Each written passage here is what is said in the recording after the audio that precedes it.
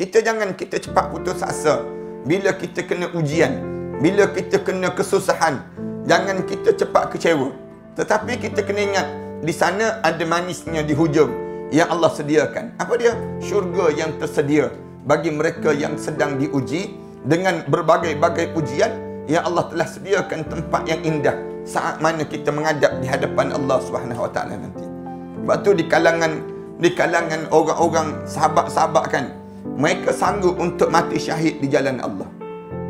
Bayangkan sahabat Rasulullah sallallahu alaihi wasallam seramai lebih kurang ratusan ribu, 80,000 lebih sahabat-sahabat Rasulullah kalau dikira. Tapi yang meninggal dunia di Madinah berapa ramai? 12,000 orang je. Selebihnya merata di seluruh dunia, bertebaran di seluruh dunia. Kenapa mereka bertebaran? Kerana mereka nak suruh dapat nikmatnya lepas pada kematian nanti. Lepas pada mati nanti kita akan berjumpa balik dengan Nabi Muhammad sallallahu alaihi wasallam. Yang menyebabkan mereka faham konsep itu.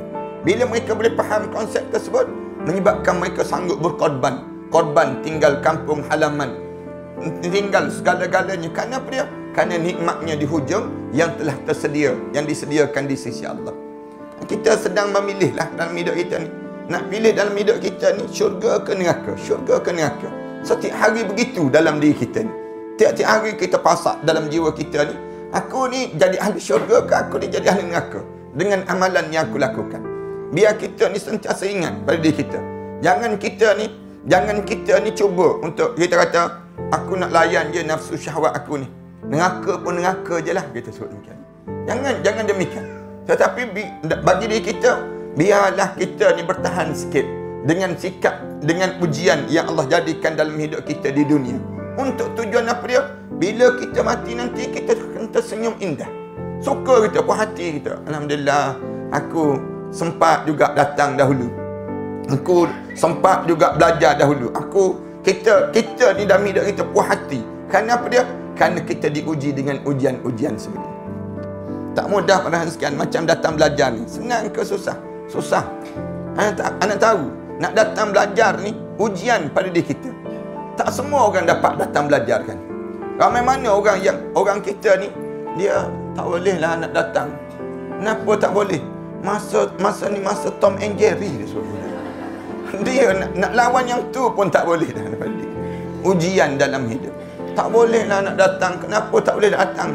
Saya ni banyak kerja kat rumah, dia sebut. Padahal kerja tu tak habis-habis pun. Kalau kita nak layan kerja, sampai bila-bila tak habis. Orang kata, saya nak kena kemas rumah, saya nak kena itu lagi. Memanglah begitu dalam hidup kita. Sampai bila kita nak habis kemas rumah ni? Tak terkemah-kemahnya. Memang tak terkemah-kemah nak sebutnya. Rumah dalam hidup kita.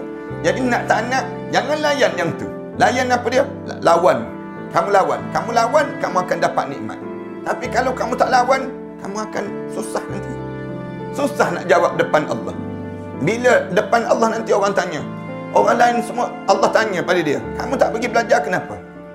Orang lain semua pergi belajar, yang kamu tak belajar kenapa? Dia tak boleh jawab. Kita mula, susah ya Allah, susah. Saya sibuk jaga anak-anak sedang besar. Kemudian Allah tanya balik, lepas anak-anak kamu dah besar, kamu tak pergi juga kenapa?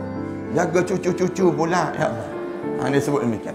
Hidup ni jadi semuanya beralasan yang menyebabkan kita tak berkeupayaan dalam hidup kita untuk melawan ujian-ujian.